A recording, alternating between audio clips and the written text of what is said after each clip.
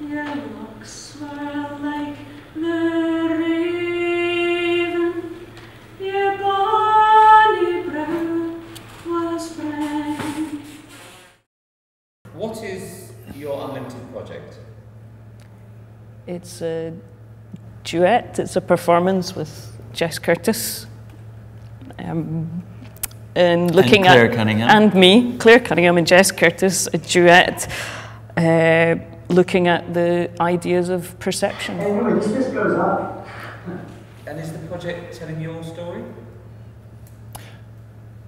We tell both of our stories, parts Lots of of both of our stories. stories and the story of our relationship, Yep. and stories about bodies and stories about crutches and stories about, there are lots of stories in Yeah. the piece.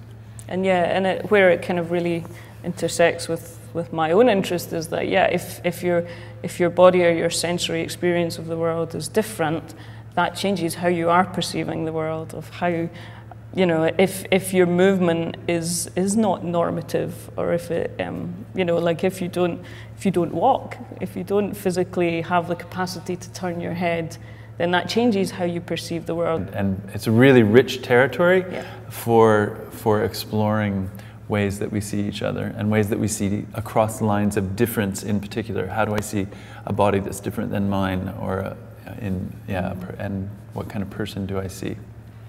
What should the audience do?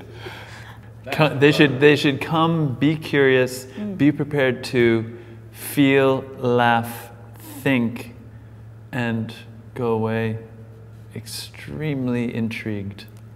Oh, definitely. Yeah. Thank you very much. Thank you.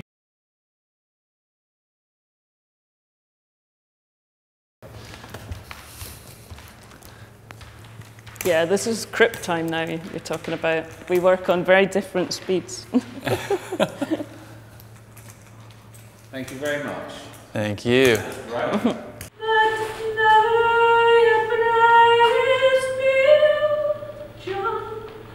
Your looks are